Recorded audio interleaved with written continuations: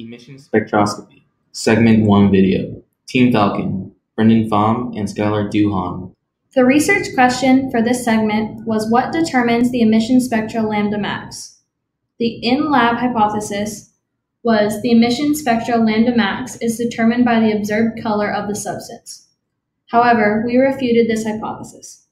Our new hypothesis is the lambda max is not determined by the observed color, but rather the molecular composition of the substances.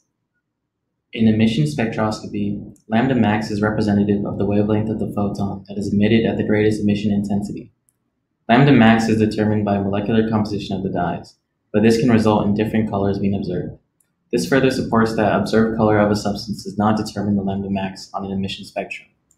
Molecular composition determines the amount of energy levels available and what colors are emitted.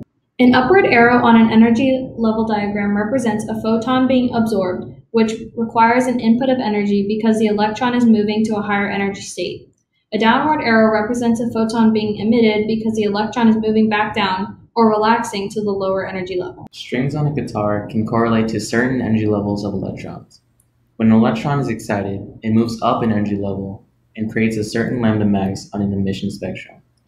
Each excited state of the electrons corresponds to a certain lambda max on an emission spectrum, based on the amount of energy put into the system.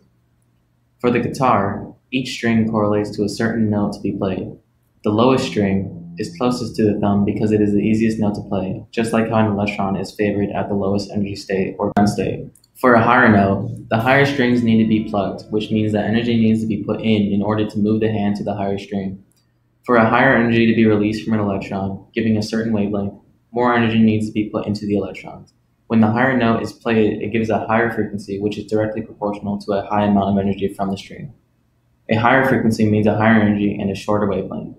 One string is going to give you one note, just like one energy level will give you one lambda max and photon color. When red dye and green dye are mixed, their molecular structures don't make the orange molecular structure, meaning the lambda max for orange would not show up on the emission spectrum. The different observed color from the lab this week can be demonstrated by the same concept of the guitar.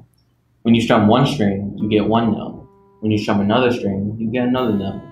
When multiple strings are strummed together, it gives a different sound, but is still made up of the individual strings.